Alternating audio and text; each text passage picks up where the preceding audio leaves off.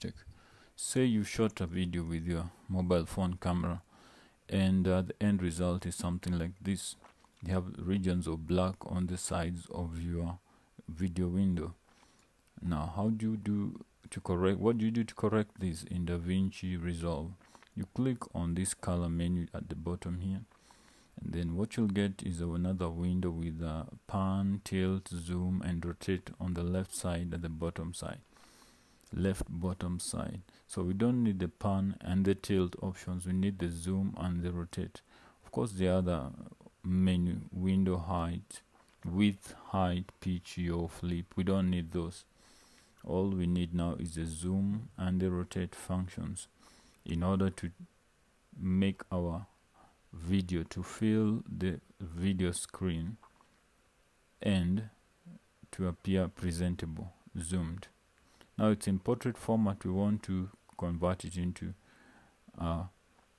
landscape format. We go to rotate, put our cursor right at the end of the last decimal. Let me show you on the screen how we can use a keyboard to do so. We use the up and down keys on the keyboard. If you click on those, you'll see the numbers increase.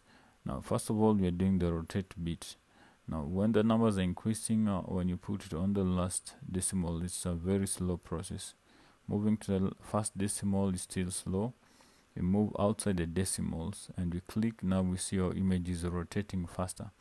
And those are the degrees to which the image is rotating. When you continue clicking, the degrees continue to increase and the image continues to rotate.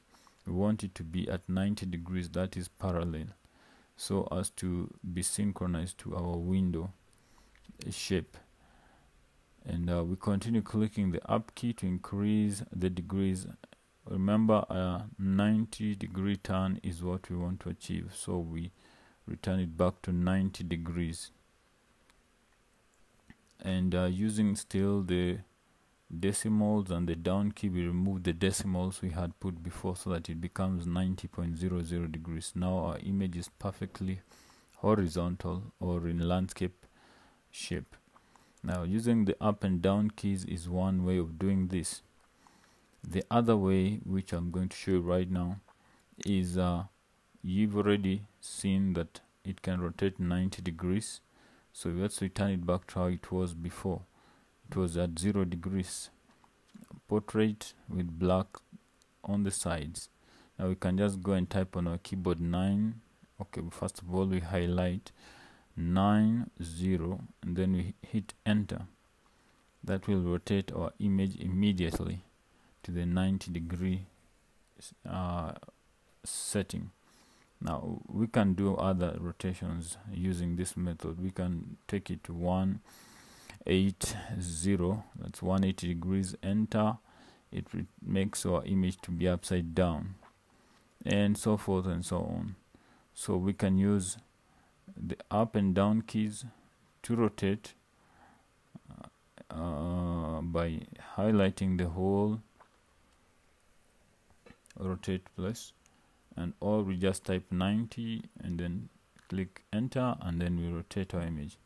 Now our image is good, but now we have the region of black all around the video window, so we want to fill up that space.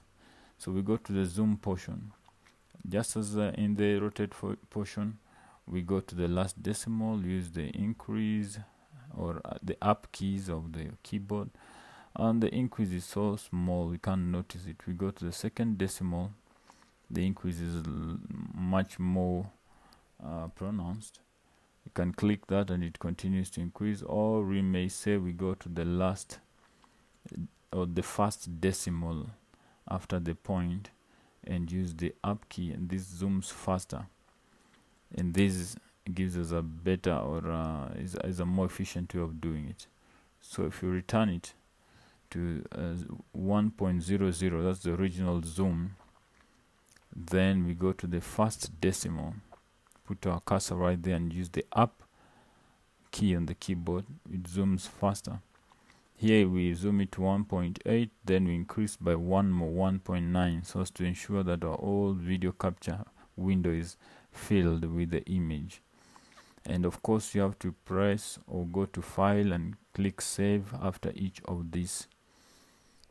Now the other way is we can do this. Let's return it to the 1 zoom level. We know we raise it to 1.9 on the zoom, so we can type 1.9, enter, and it gives us the same effect at the end.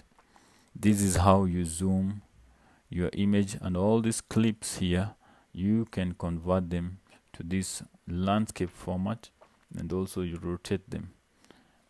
And these are zoom and also to rotate. And this is how you edit. Now if you play this video, it will play in the landscape or horizontal format.